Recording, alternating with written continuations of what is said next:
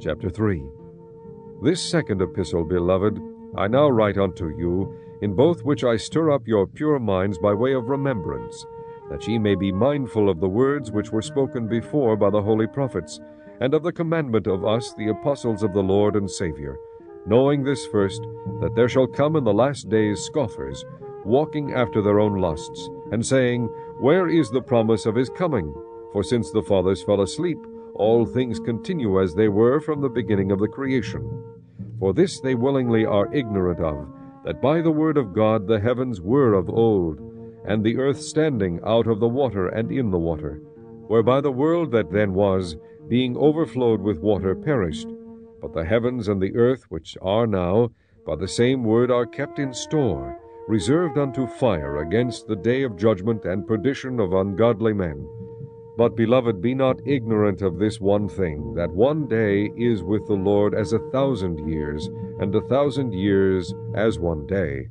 The Lord is not slack concerning his promise, as some men count slackness, but is long-suffering to usward, not willing that any should perish, but that all should come to repentance. But the day of the Lord will come as a thief in the night, in the which the heavens shall pass away with a great noise, and the elements shall melt with fervent heat. The earth also and the works that are therein shall be burned up. Seeing then that all these things shall be dissolved, what manner of persons ought ye to be in all holy conversation and godliness, looking for and hasting unto the coming of the day of God, wherein the heavens being on fire shall be dissolved, and the elements shall melt with fervent heat?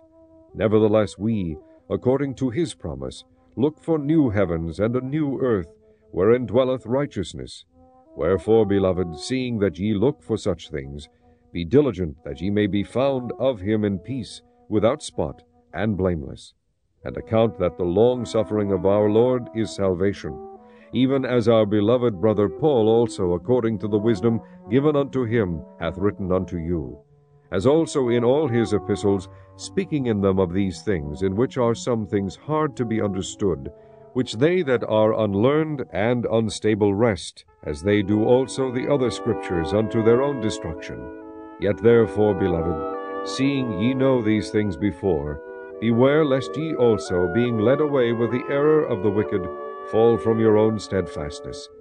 But grow in grace, and in the knowledge of our Lord and Savior Jesus Christ. To him be glory both now and forever. Amen.